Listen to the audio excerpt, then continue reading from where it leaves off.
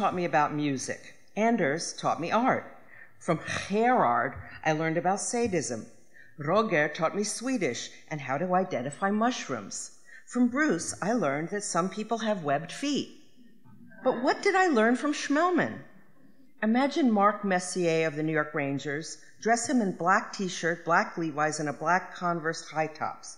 Give him a Moscow accent, an iPhone 6, and a Mac. Now, shave his head completely bald. You now have a picture of Shmelman. We entered into a May-December relationship with yours truly as a chilly December twilight. Shmelman suffered from trichophobia, a fear of hair, lint, fuzz, eyelashes, and towels. I gave the felines away, preparing for cohabitation.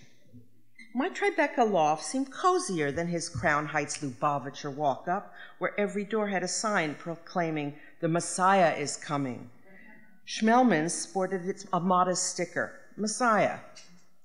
I devoted 12 hours a day entirely to Shmelman's career. My PR campaign made Michael Ovitz look like a Vermont housewife, resulting in magazine features, book deals, invitations from Alliance Graphique Internationale. Balzac has said, "A woman of 20 will do nothing for you. A woman of 40, everything." It lasted 2 years until I had a serious problem, and Shmelman was AWOL. My exact words were, "If this is what it means to have a boyfriend, I don't want one." Cut to summer studio, mosquito preserve. Friends remarked on my fierce domesticity. The car was painted silver, the mailbox blue, the porch was festooned with an original Rosenwald. The canvas was empty. September, meeting Shmelman at Young Guns, the art directors club show of designers under 30, I added, who have been nurtured, encouraged, and supported by broken dowagers over 40. Meet Hiroko, isn't she cute? Beside him was a prepubescent nymphette of 79 pounds. Although I weigh in at considerably more, I took care not to crush his delicate flower, as she expressed admiration for this ancient, decrepit oak of design wisdom. I careened out the door into the rain, a backdrop for my mental breakdown. The stage was set for the recurring Shmelman syndrome, the deadly formula. One bald guy in a black t-shirt and black Levi's resembles nothing so much as another bald guy in black t-shirt and black Levi's. At the Film Forum, I was watching The Knights of Cabiria, Fellini's film about a plucky little prostitute who believes she's found true love until the moment he steals her pocketbook.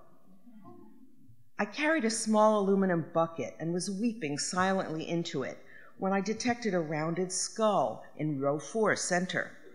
The ovoid apparition repeated itself at MoMA, Japonica, and most appallingly, Pinkberry.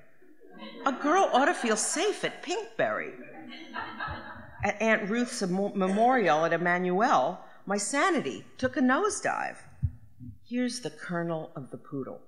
I submit to you this. New York hosts a disproportionate number of persons who prefer an all-black outfit, n'est-ce pas?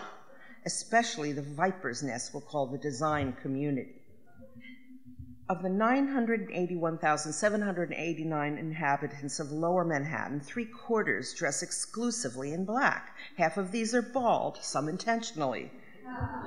Shmelman sightings reached a crescendo in June of 47.3 per week.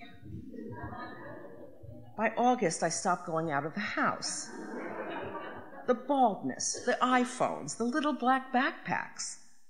When forced to emerge, I avoided Apple stores, pas quotidiennes, streets perpendicular or parallel to Canal, Houston, 8th and 14th.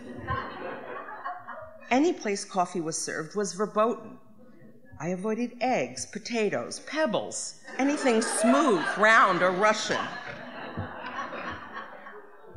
Ironically, few of these sightings, on closer inspection, were actually Shmelman. If a non-clone variety did appear, I took care not to disturb it, particularly during mating season. In the fullness of time, Shmelman published an ugly book wherein he thanked everyone I had introduced him, lost his looks, and reproduced.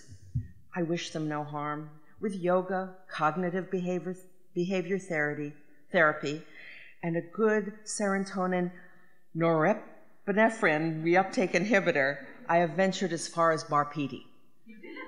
Also, I've got my eye on a 7-foot-tall, pink pigtailed albino hunchback with an Icelandic accent who dresses exclusively in yellow.